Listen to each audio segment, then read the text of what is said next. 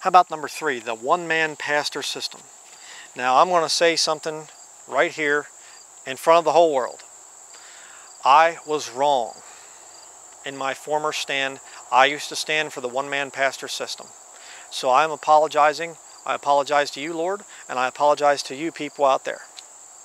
And I had a couple of brethren that have been very, very faithful, very understanding, very kind to me, and they have lovingly corrected me on this issue a couple of times, and I didn't listen at first, but I looked into it, I researched it, and I went, well, that's what the Bible says. The one-man pastor system is not scriptural, okay? The King James Bible teaches a plurality of elders in a local congregation, a local fellowship. And we're going to look at the scriptures to prove this, all right? So where did this one-man pastor system come from? Well, there's a church out there that has a pope.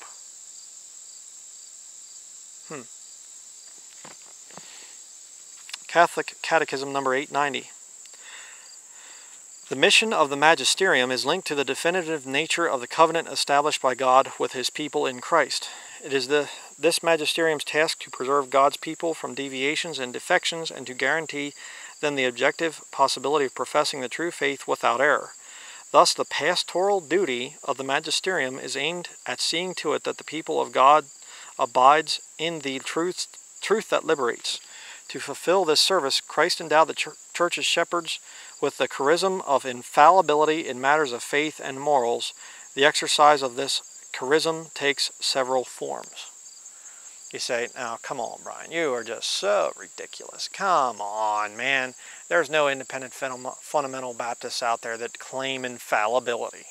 Oh, brother. Right? Well, here we have a YouTube video, a link to a YouTube video. I actually used this thing in my study on carnival preachers. If you haven't seen that, go listen to that audio sermon. And I'm going to show you the actual video in this study. Okay, now the link is there to the whole sermon, and you can watch the whole sermon if you can endure it. Because the guy just screams and puts on a little show the whole way through it. It's just ridiculous.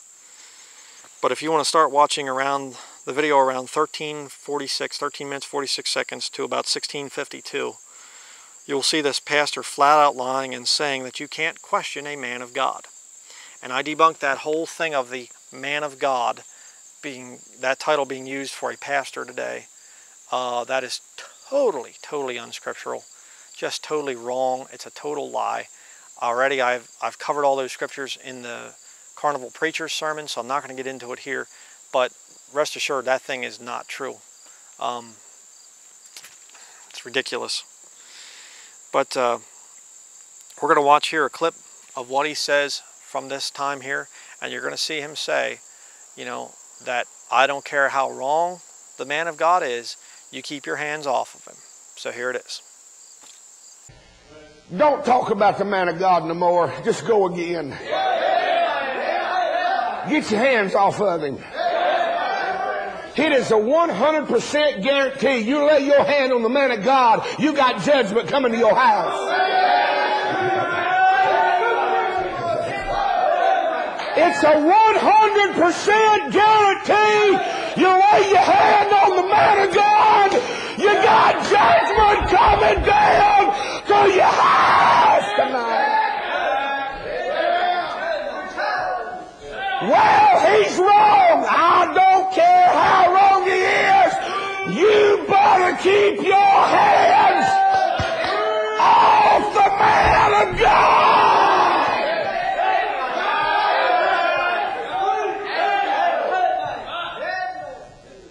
You better leave his wife alone as well.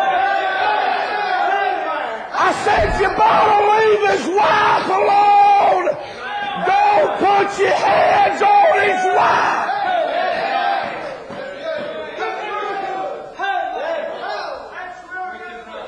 You better leave these young'uns alone too. You better leave his wife and his young'uns alone too. You better not put your hands on the man of God. You better leave him alone. Better leave his wife alone.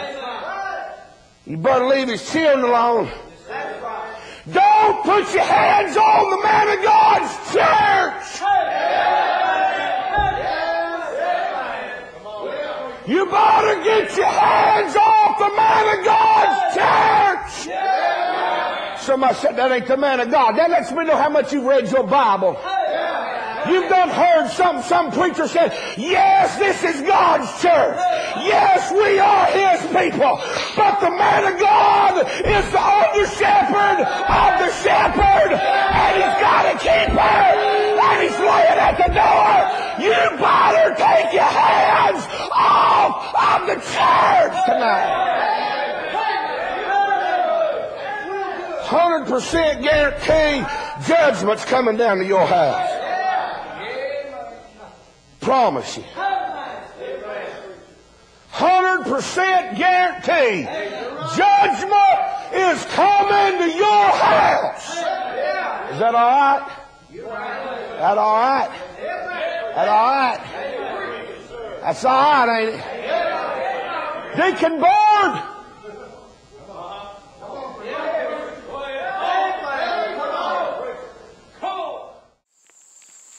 Isn't that something? And those are independent fundamental Baptists. Well, my independent fundamental Baptist pastor doesn't act like that. Well, good for him. But these guys do.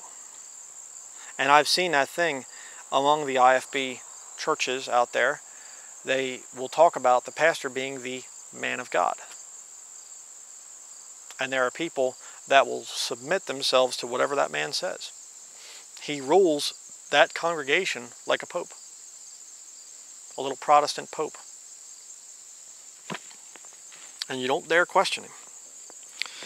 Baltimore Catechism number 148.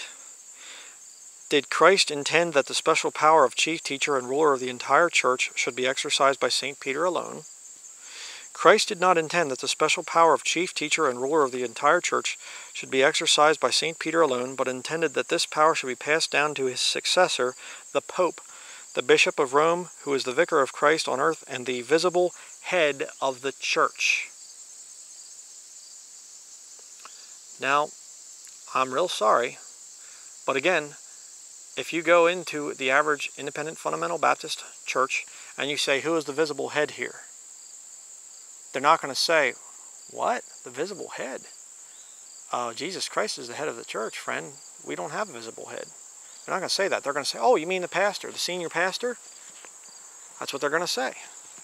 And a lot of these guys get on such an ego power trip. Not all of them. I'm not condemning them all. But I'm saying there are those out there that do get on such an ego maniacal trip that they literally do believe that they are infallible and that you can't question them. They literally believe that. And a lot of these guys, they'll go along fine and they'll ride their high horse, you know, and just, oh, you can't tell me what to do, and you know, I'm the man of God and whatever. And a lot of those guys end up so messed up in sin. They'll have an adulterous relationship or fornication or something like that, or some other kind of thing. They'll steal money from the treasury or whatever. I've seen that thing happen a lot. You know, why? Well, because the guy got too big. You know, and the Lord says, okay, buddy, you want to take glory away from me? I'm going to bust you down a few rungs.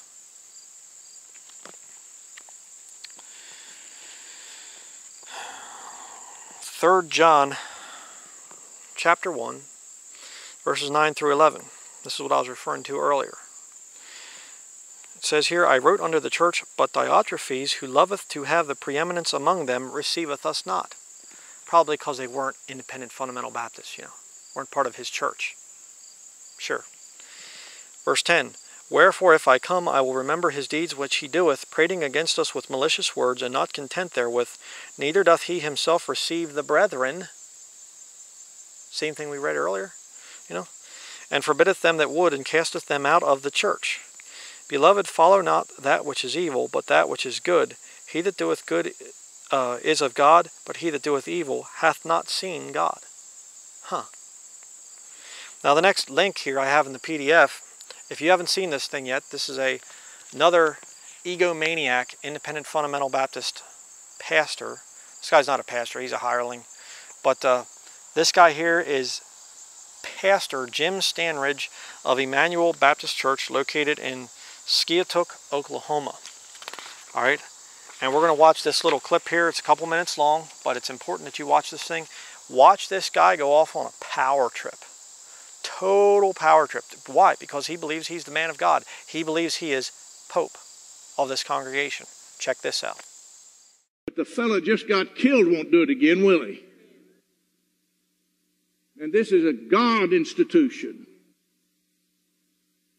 And it'd be surprised. Son, don't go to sleep while I'm talking. Hey, don't you lay your head back. I'm important. I'm somebody. Now, you might do your English teacher that way, but I'm not teaching English. I'm teaching eternal life here. I love you. You know I love you. Have I convinced you I love you? Yeah. You better nod your head. Yes. All right. Come on. Put it right there. All right. You stay awake and you listen to me. You say, well, he may never come back. Well, he ain't here now. And where have you been, Mr. Underwood? And I noticed on the calendar I'm supposed to marry y'all. What makes you think I'd marry you? You're one of the sorriest church members I have. You're not worth 15 cents. And you want me to marry you to her? And you want to marry him? And he don't even know where he belongs? And you don't even know where you belong? Now, let me tell y'all, everybody here, how much I love these kids. Do you know I love you, sir? Stand up, big boy. Do you know I love you? All right. All right. Give me a little love.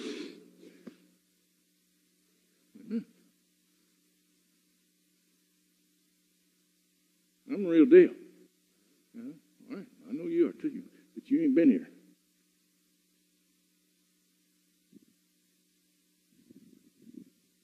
You can't get this in any other church in town.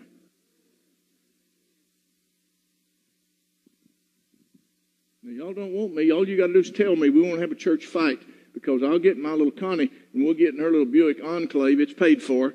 And we'll sell what we need to sell. And we'll go on down the road and we'll find some little podunk church that don't know up from down. And I'll find me a dozen Joe's baskets who don't have a pot or a window and who will shout Jesus. And I'll give the rest of my life to them. But I'm not interested in recreating the prostitute of the church. Amen. You remember when I came here, Kelly? You remember where your wife was, where your sisters were? Do you remember where they were? And we made holy war. Do you remember that? Stay with me. Don't quit me. Oh, Brandy's a sweet girl and she's got her children. Yes, y'all are good and y'all are fine, but your children will turn on you if you don't hold up the standard and the banner of God. And if they don't turn on you, you'll just produce nice little whirlians.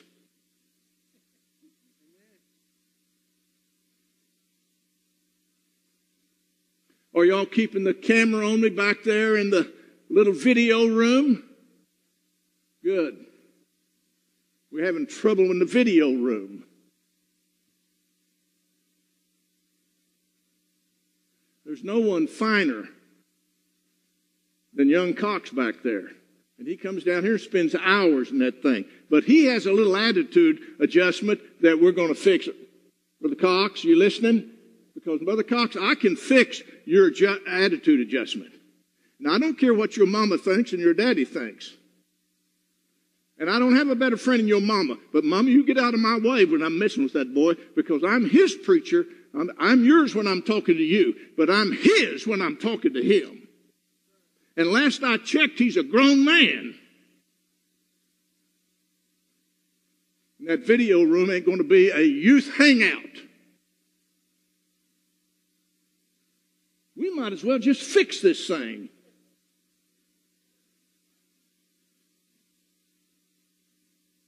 I don't know what I'm doing wrong. Well, if you don't know what you're doing wrong, son, you don't care about what I want to do right. Because if you loved me and you submitted to me, you'd know what my heart is and my message is, and you wouldn't go about establishing your own kingdom in the video room.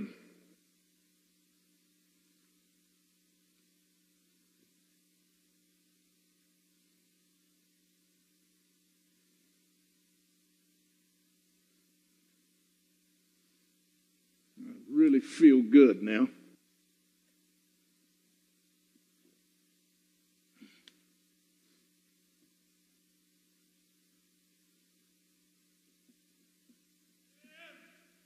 Jesus. Jesus. Hey, are you falling asleep on me? You better not, because I'm an important person. You know, woo, woo, cuckoo, cuckoo.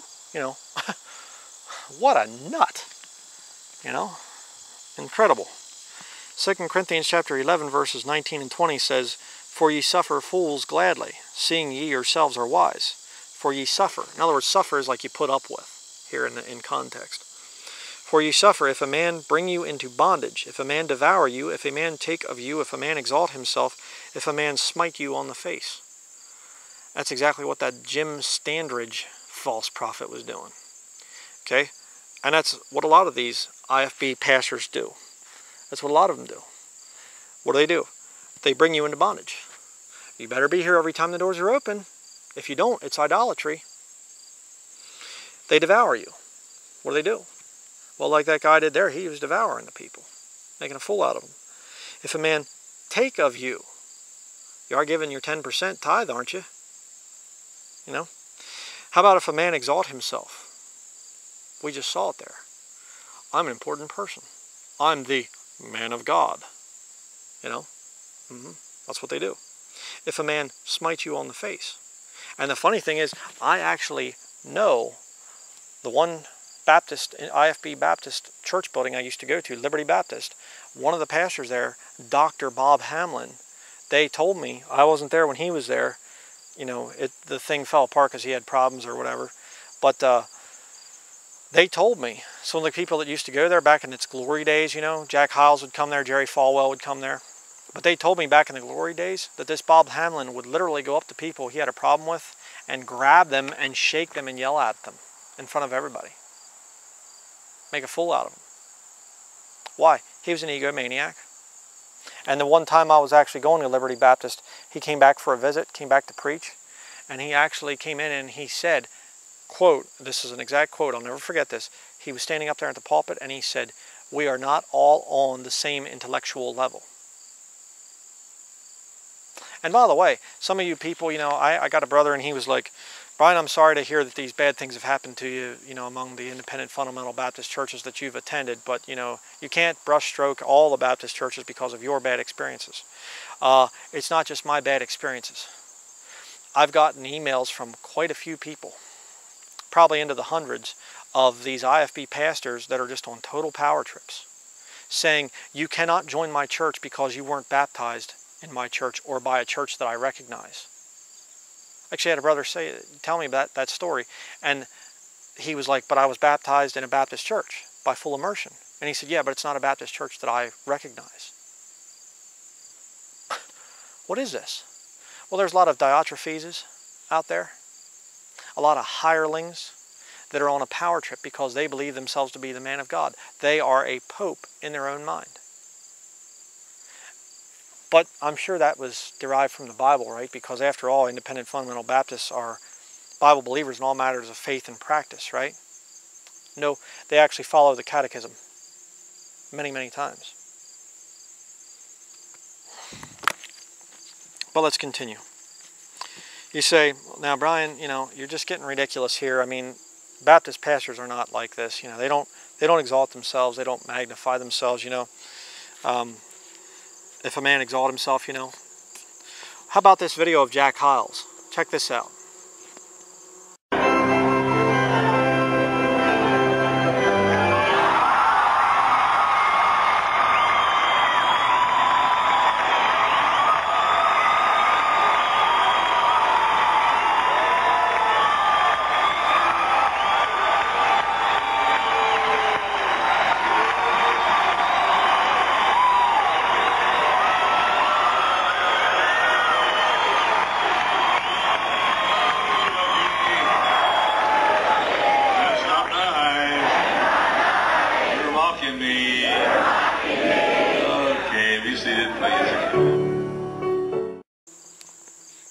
Isn't that something? I mean, can you imagine having people do that for you, and you go along with it? Jumping up and down and screaming. Ah. Let's see what the real men of God did in the Bible. Acts chapter 10, verse 25 and 26. And as Peter was coming in, Cornelius met him and fell down at his feet and worshipped him. But Peter took him up, saying, Stand up, I myself also am a man.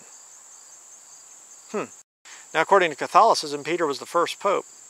But as the first pope, he wouldn't let anybody bow down to him. I guess he wasn't a very good pope, was he? You know, wasn't a very good independent fundamental Baptist either, I imagine. Acts chapter 14, verses 11 through 18 says, And when the people saw what Paul had done, they lifted up their voices, saying in the speech of Lycaonia, the gods are come down to us in the likeness of men. And they called Barnabas Jupiter, and Paul Mercurius, because he was the chief speaker. Then the priest of Jupiter, which was before their city, brought oxen and garlands unto the gates, and would have done sacrifice with the people. Which when the apostles Barnabas and Paul heard of, they rent their clothes, and ran in among the people, crying out, and saying, Sirs, why do ye these things? We also are men of like passions with you, and preach unto you that ye should turn from these vanities unto the living God, which made heaven and earth and the sea and all things that are therein, who in time past suffered all nations to walk in their own ways. Nevertheless, he left not himself without witness, and that he did good and gave us rain from heaven and fruitful seasons, filling our hearts with food and gladness. And with these things scarce restrained they the people, that they had not done sacrifice unto them. You see, real Christians are afraid of men worshiping them. It should inspire fear if somebody comes up to you and falls down and begins to worship you. You should be like, Whoa, what are you doing, man? Get up. Don't you dare bow down in front of me. You know, Jack Hiles should have walked out from that side door, and those people, whoa, start screaming. He should have just looked at them and said, Stop this. Stop this idolatry. How dare you emulate me? You need to repent of that. But he didn't. Revelation 19, verse 10. And I fell at his feet to worship him. John fell at the feet of an angel. And he said unto me, See thou do it not. Do it unto Baptists instead. No, I'm sorry, it doesn't say that. I am thy fellow servant and of thy brethren that have the testimony of Jesus. Worship God, for the testimony of Jesus is the spirit of prophecy. So even a supernatural being like a angel there, which by the way, I believe that angel was actually a Christian. But, you know, even a being like an angel says, don't worship me. Don't bow down in front of me. But you have these IFB pastors that many times allow people to worship them. And there again, I've heard stories. Another one told me that there was a Baptist pastor down south, and he would tell people who to marry. You know, some guy come over and he'd say, I'd like to marry no, she's wrong for you. I want you to marry so-and-so. And these people were standing up, and the one guy stood up and he said, if there was a fourth member of the Trinity, it'd be our pastor. Okay, that's not my experience. That's an experience of somebody that I talked to. And I've talked to lots and lots and lots of Baptists out there, people that have gotten fed up with the nonsense in their independent fundamental Baptist church, and they left.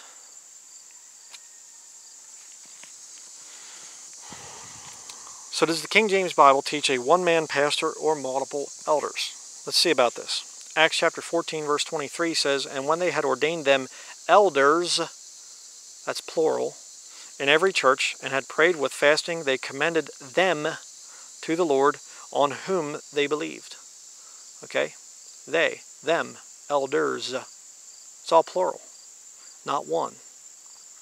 Titus chapter 1, verse 5. For this cause left I thee in Crete, that thou shouldest set in order the things that are wanting, and ordain elders, plural, in every city, as I had appointed thee. 1 Peter chapter 5, verses 1 through 4 says, The elders which are among you I exhort, who am also an elder, and a witness of the sufferings of Christ, and also a partaker of the glory that shall be revealed. Feed the flock of God which is among you, taking the oversight thereof, not by constraint, but willingly, not for filthy lucre, but of a ready mind. Neither as being lords, plural again, lords over God's heritage, but being ensamples to the flock. And when the chief shepherd shall appear, ye shall receive a crown of glory that fadeth not away. All right, let's continue here, and I'm going to get into why the one-man pastor system is so bad. Acts chapter 15, verses 1 through 6 says, And certain men which came down from Judea taught the brethren, and said, Except ye be circumcised after the manner of Moses, ye cannot be saved. When therefore Paul and Barnabas had no small dissension and disputation with them, they determined that Paul and Barnabas and certain other of them should go up to Jerusalem unto the apostles and elders about this question. And being brought on their way by the church, they passed through Phoenicia and Samaria, declaring the conversion of the Gentiles, and they caused great joy unto all the brethren. And when they were come to Jerusalem, they were received of the church and of the apostles and elders, and they declared all things that God had done with them. But there rose up certain of the sect of the Pharisees which believed, saying that it was needful to circumcise them, and to command them to keep the law of Moses. And the apostles and elders came together for to consider of this matter. Okay, now you have Peter stands up and speaks, and then Paul, Barnabas and Paul, and then James. They stand up and speak in the verses 7 down through 21. So, but we're going to pick up here at verse 22. Acts chapter 15, verse 22 says, Then pleased it the apostles and elders with the whole church. Notice it's speaking of a singular group there, that church that was meeting there, in Jerusalem. But it was multiple elders, to send chosen men of their own company to Antioch with Paul and Barnabas, namely Judas surnamed Barsabbas and Silas, chief men among the brethren. And they wrote letters by them after this manner, The apostles and elders and brethren send greeting unto the brethren, which are of the Gentiles in Antioch and Syria and Cilicia. Acts chapter 20, verses 17 through 21 says, And from Miletus he sent to Ephesus and called the elders of the church. And when they were come to him, he said unto them, Ye know from the first day that I came into Asia, after what manner I have been with you at all seasons, serving the Lord with all humility of mind, and with many tears and temptations, which befell me by the lying in wait of the Jews, and how I kept back nothing that was profitable unto you, but have showed you and have taught you publicly, and from house to house. Testifying both to the Jews and also to the Greeks repentance toward God and faith toward our Lord Jesus Christ. Thou therefore and then here we go to 2 Timothy chapter 2, verses 1 and 2, and I'm going to show you a reason why it's good to have multiple elders and not just one man of God. It says here, 2 Timothy chapter 2, verses 1 and 2, Thou therefore, my son, be strong in the grace that is in Christ Jesus, and the things that thou hast heard of me among many witnesses, the same commit thou to faithful men, who shall be able to teach others also. All right? You got to be careful about one man being your pastor, because you see, if he's messed up, you got a problem. But if you have multiple elders, they can kind of correct one another. They can kind of keep each other in check. See? And take the situation that I just left. And this situation is, again, there's probably other ones like this. This man that was the pastor of the Independent Fundamental Baptist Church building I was going to, he was the only pastor there. And he owned the property and the building. How are you going to get rid of somebody like that when he gets corrupt? What are you going to do? How's he going to be overruled? See?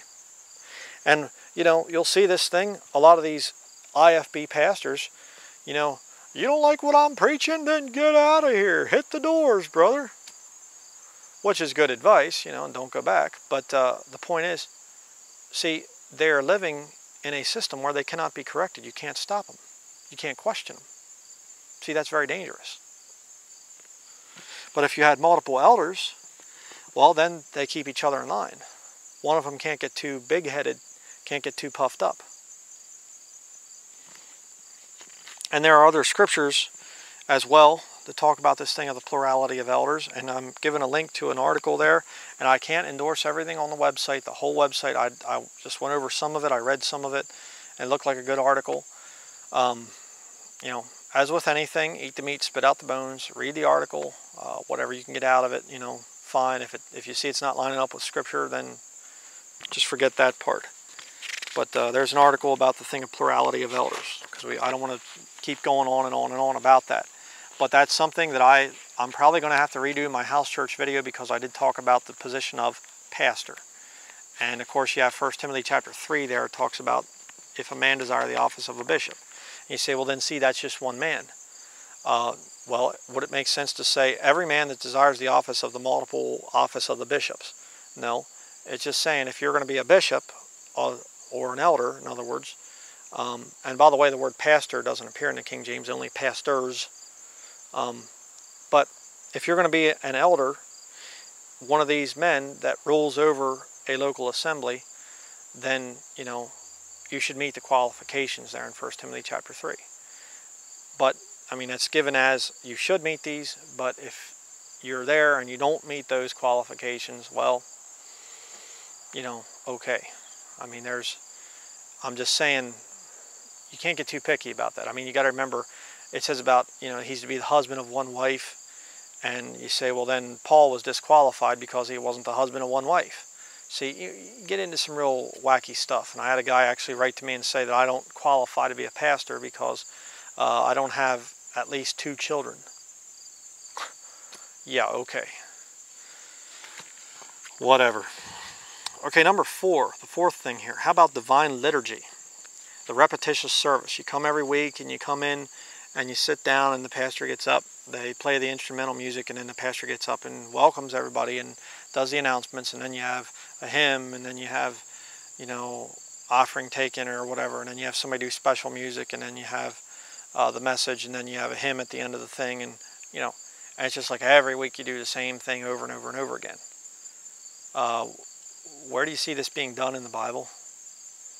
Where do you see that thing being done in the New Testament? It's not there.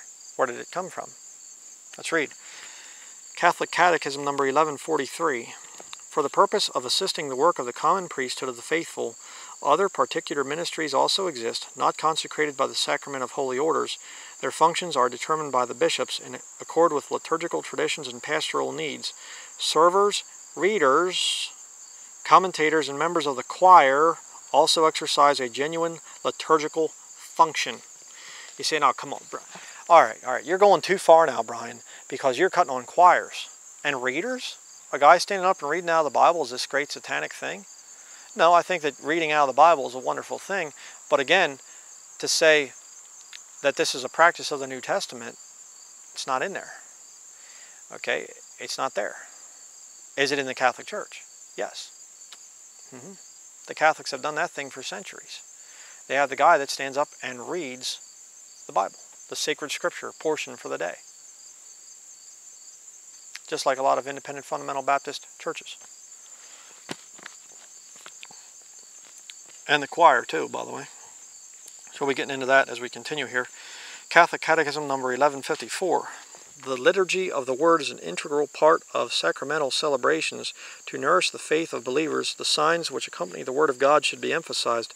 The book of the Word, a lectionary or a book of the Gospels, its veneration, procession, incense, candles, the place of its proclamation, lectern, or ambo, is audible. Its audible and intelligible reading, the minister's homily, which extends its proclamation, and the responses of the assembly, acclamations, meditations, psalms, litanies, and professions of faith.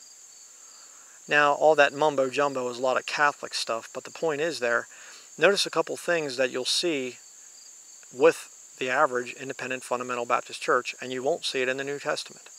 Number one, you have the reading of some of the Gospels or reading of a book of the Bible. They'll have a guy come up front and he'll read a portion of Scripture before the sermon. And then you have the homily, which is very interesting because a lot of the Bible seminaries actually teach homiletics. Homiletics is a Greek thing where you basically have people learning to give homilies, speeches, you know, oration. They're told how to enunciate words and how to say things with effect and all this stuff. Again, where's this stuff at in Scripture? Okay, the pagans were doing that. They're the Athenians in Acts chapter 17.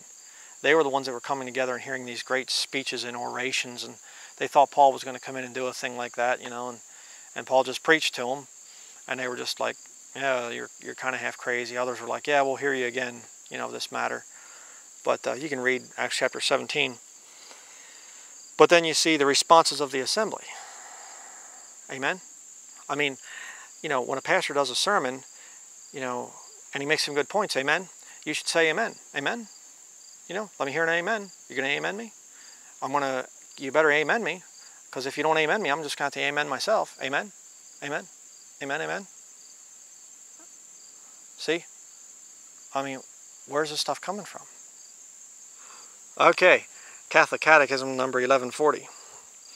It is the whole community, the body of Christ, united with its head, that celebrates. Liturgical services are not private functions. See? You can't worship at home. You're forsaking the assembling of yourselves together.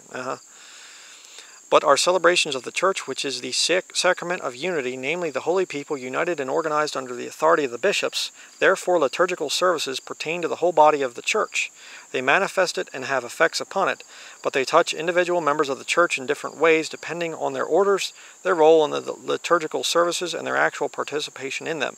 For this reason, rites which are meant to be celebrated in in common with the faithful present and actively participating, should as far as possible be celebrated in that way rather than by an individual and quasi-privately. Do you realize what I just read to you there? I just read to you that in the Catholic Catechism it's saying you're supposed to worship with all the church, all the people gathered together. You can't do it privately. And that's exactly what a lot of the independent fundamental Baptists believe and preach. But let's look at the actual thing of the Mass here. Okay, this is dummies.com. You know, the Catholic worship services, the Mass. You know, again, I have the link there. The Catholic worship service, the Mass. It says here, the Mass, the formal official worship service of Catholicism, is the most important and sacred act of worship in the Catholic Church. Going to Mass is the only way a Catholic can fulfill the third commandment to keep holy the Sabbath day and the only regular opportunity to receive the Holy Eucharist. The Mass incorporates the Bible, like we were talking about, prayer, sacrifice, hymns, symbols, gestures, sacred food for the soul, and directions on how to live a Catholic life, or Baptist life, depending on where you go, all in one ceremony.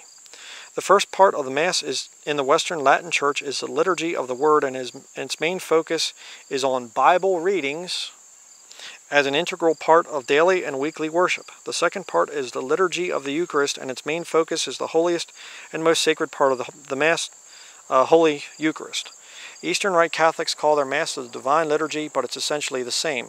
Eastern Catholics also use the twofold division of liturgy of the catechumens and liturgy of the faithful, which coincide with the liturgy of the Word and the liturgy of the Eucharist. The differences are merely from the fact that in the West, the Mass follows the tradition of the Roman liturgy, but in the East, it's the liturgical tradition of Constantinople.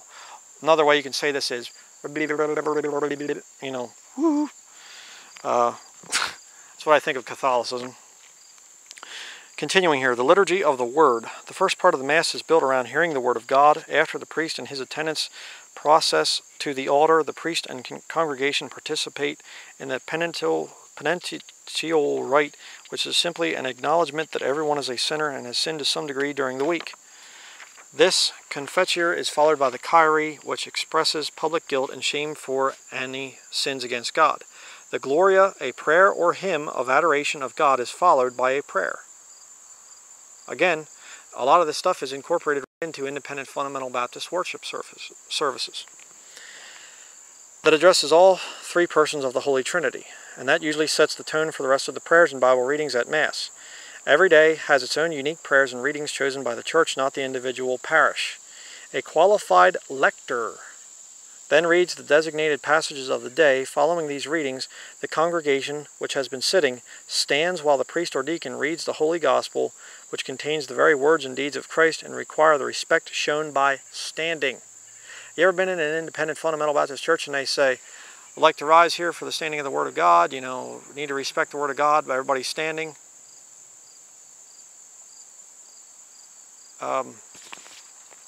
Chapter and verse for New Testament Christian.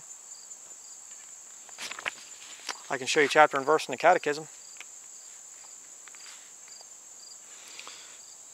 Continuing here, on Sundays and holy days, the homily is followed by the profession of faith or creed, which succinctly sums up all the teachings of the Church. Then comes the prayers of the faithful, which are petitions for the Pope, the Church, the civil authorities, current concerns, and so on, to which the people respond with, Lord, hear our prayer, or hear us, O Lord.